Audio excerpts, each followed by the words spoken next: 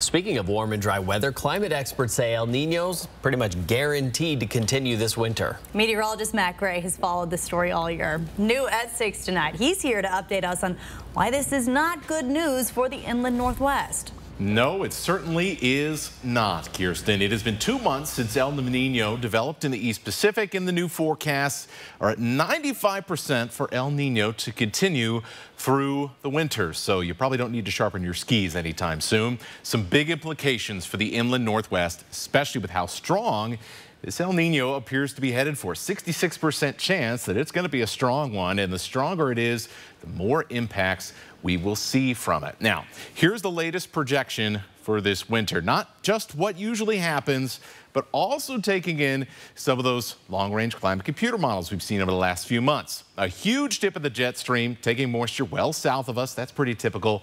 And as a result, keeping high pressure over the inland Northwest more often than not, which means, you guessed it, warm weather. You should be reasonably confident that the cold snaps this coming winter, well, they're going to be pretty few and far between. And what's more interesting and potentially optimistic for a change is the question of rain and snow. This kind of setup would not only push a lot of moisture into California, but potentially north into at least the coastal Pacific Northwest as well. There have been 6 strong El Ninos since 1950. 4 out of those 6 gave us average or above average wet weather. A lot of it would be rain, of course, rather than snow with warmer conditions. Now, that's going to be its own problem in about a year from now. But on a positive side, we've got a decent chance at stopping our drought from getting worse this winter.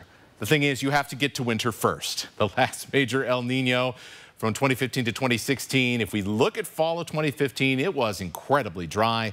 And the Pacific Northwest is the most likely place in the country to have dry fall seasons during El Nino. So considering how dry we are already, it is not hard to see why officials keep telling us that they expect fire crews to be staying busy all the way into October.